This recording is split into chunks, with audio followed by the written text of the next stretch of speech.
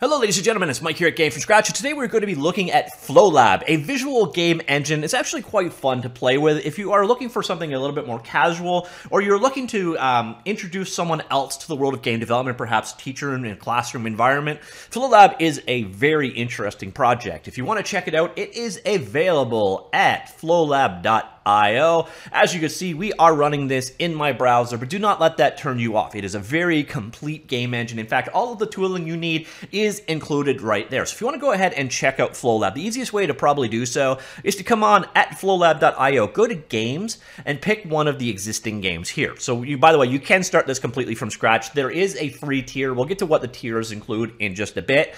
But what you're doing right now, everything you're going to see today is using the free tier. We're going to go ahead and check out Thrall. Now, I've actually already got it loaded up. I have right now the tab turned off for volume. Let's turn it back on.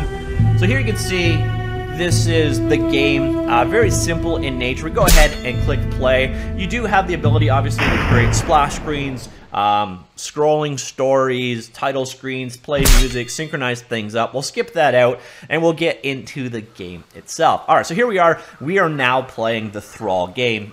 You've got multiple different levels, scrolls off the side. You've got health bars.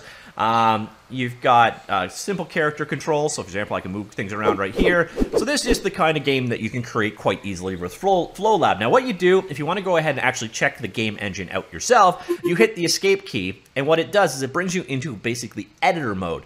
So let me just zoom in that slightly so you can see. All right, here we go. So here is our game world. We can go ahead and load up, and we have multiple different levels. So you saw we transitioned between the intro screen and the tutorial is what we were in right now. I'm going to load the main game level. So we'll load that one up right there. So you see here, it scrolls kind of infinitely off to the side. Now, one thing you're going to find when you're using these demo examples, saving is locked out. So this is more of an exploring how the process works.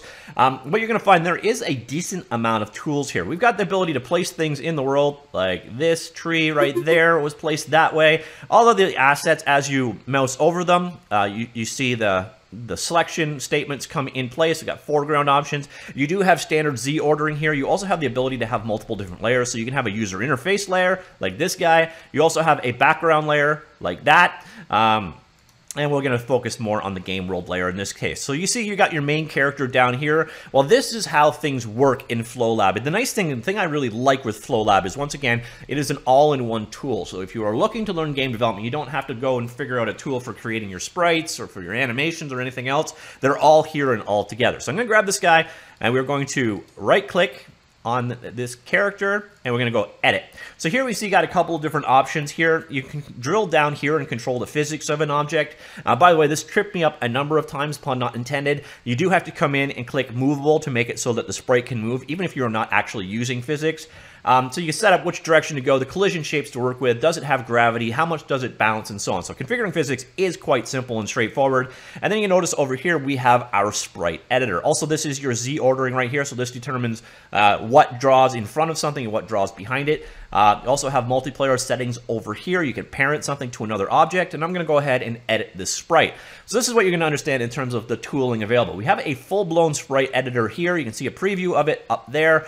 You've got a typical fat pixel grid style editing machine. You've got the ability to do flipping things. You've got tools for, erasing, flood fill, creating lines, text, and so on. You can snap to the grid or not. You can have pixel perfect mode or not. And you basically just draw your character this way. You also have palette control over here. So you can see we're using, it looks like a Sega 32 color palette, but there's a number of different, between 4-bit and 30, and I guess that's, 4 color and 32 color palettes options available there. You can also go ahead and upload your own. You can also download them as well. So if you're working with a fixed color palette, you have those options there. Another cool thing here is you also have a full-blown animation editor here. So go ahead, we can pick an animation for this guy. So there's various different attack options. You can see the frames there. You can drag and move them into different orders if you wish. You can add a new frame this way. You have onion skinning options, so you can see as you move between the frames. You can see the ghost of the previous frame. So all the tools you need to do animation work are available here as well.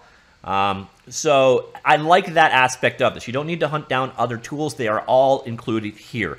Now, once you've actually got your sprites set up and created, what you're going to want to do is go ahead and add behaviors to those sprites. Behaviors is where the Flowlab name comes from. I think it uses a flowchart type system. So you're going to open up this behavior, and you see here we have a number of different, I forget the terminology they use for them, but basically different graphs available. So for example, if we wanted to see the graph for handling jumping animations, we can, they call these bundles. Okay, so we can open up the bundle here, and this is the programming methodology of Flowlab. It's pretty straightforward to work with. So you see when the A key, the up key is pressed, you can change the key by pressing right there. It goes into here, and then based off of, what the pressed setting was, it either starts the new animation, so it starts a new jump animation, and then here, once that animation is done playing, it plays back to the idle animation. At the same time, it also plays a sound effect to go along with that movement. So you see here, you drill down, you got the ability to actually choose what the sound effect is, or you can upload your own, you can have it looping or not. We also have it sets the impulse so the character moves forward. Now you see we got other options here as well. So it's responding to mailbox events. These are messages that could potentially come from other graphs.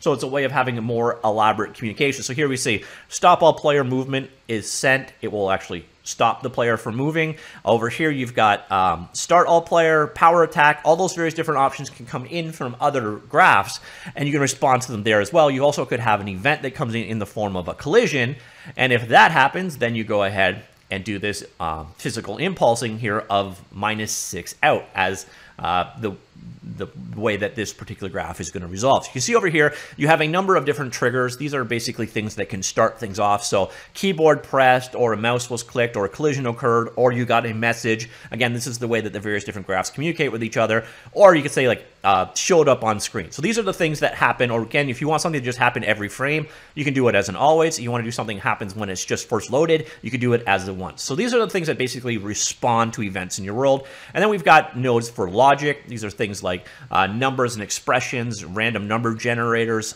logic gating, routers for moving things different ways, or switches, as you can see in action right here. So this is the logic aspects of your game.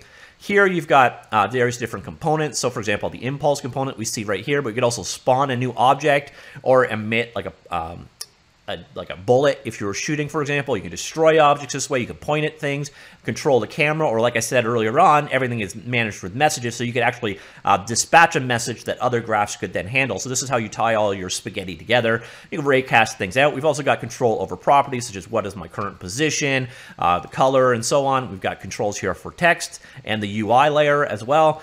We've got some game flow things. These are top-level events, like someone paused the game, loaded the game, a level change. You've got some very specific to mobile devices. Now, I think these are locked behind a paywall, so the basic version isn't going to get this. Some multiplayer controls as well. Again, they're locked out right now. I'm not sure if they're not implemented or they're locked behind a paywall. I'm not 100% certain there. And then we've got some like pre-made bundles. So, for example, if you were making a ship combat game, I could literally create a ship control bundle like this, and now you're going to see this is kind of a predefined controller for I think it's inertia-based ship movement. And so you can start with these bundles sort of as a prefabbed for certain kind of behaviors and movements. So that is the programming structure, these behaviors right there. They can communicate with each other using that messaging system. You can have it, does this happen on reset of the level, or does it persist? Or do you keep it between levels? So as you switch between levels, you can create more and more elaborate games. Another aspect of it is the library. And here's where you can use all of the various different things you've implemented in your world. So if I wanted to go ahead and add a yig-yak, I don't know what a yig-yak is, but we can create a new yig-yak from the library, simple enough. And I think it's, here, I'll do Be Ghost Chief. Be Ghost Chief. Oh, now I click and I create.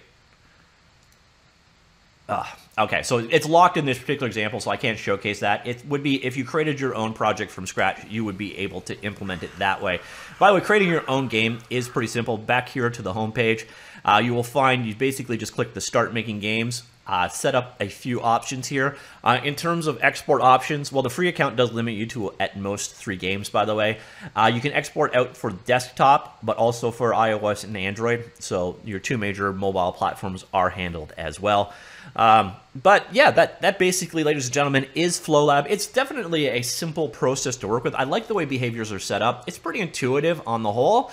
And here you can see the pricing structure for Flowlab itself. We do have a free tier. This 1 user account, 3 games, maximum 50 objects with no exporting. So really that is come on in and play around with the options that are available. At the indie tier, you're looking at $9 a month billed monthly, or $59 a year. That's where you're getting unlimited games and export your games. So for the majority of people, if you're going to go to a paying tier, this is where you would be at. We also have a teaching options for up to 35 student accounts if you're teaching at that price. And then if you've got an entire school you want to be using this, you've got at this tier unlimited students, unlimited classes, and so on for teaching.